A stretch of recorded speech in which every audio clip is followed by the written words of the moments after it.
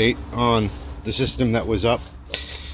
Turns out that styrofoam is not a good long-term solution for housing these things, and neither was the room in the back of my house. If you can see here, you can see all my lettuce is growing quite tall and at an angle. It was growing toward the window, and the styrofoam coolers, one was holding about 3.5 gallons, the other one was holding 4.5, maybe 4 3/4.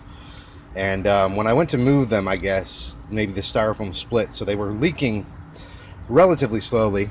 But the one with the 2-inch pots in it, this one over here, was actually leaking much faster, and I think that's because it had so much more water in it, because the pots are shorter. So I went to Home Depot, spent $6 on both these buckets.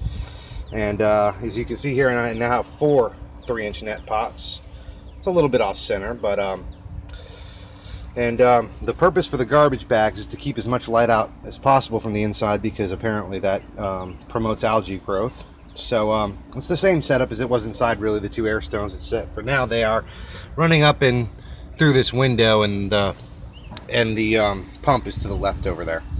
So and this block over here actually has nothing in it yet, but I'm sure I'll figure something to put in there. Probably just another lettuce, honestly. I mean, this is just kind of an experiment and whatnot at this point. So I do need to cut a little notch into each area here where the air hose goes in, because it's not closing as well as I'd like it to, and I don't want to pinch off the airflow, because without oxygen in the water, you get root rot.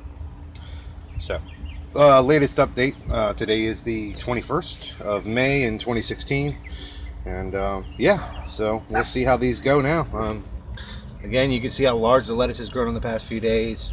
The tomatoes are looking kind of spindly, and none of the seeds have actually sprouted from the other ones yet, but this clone I'm not sure is doing too well, but we'll see what happens.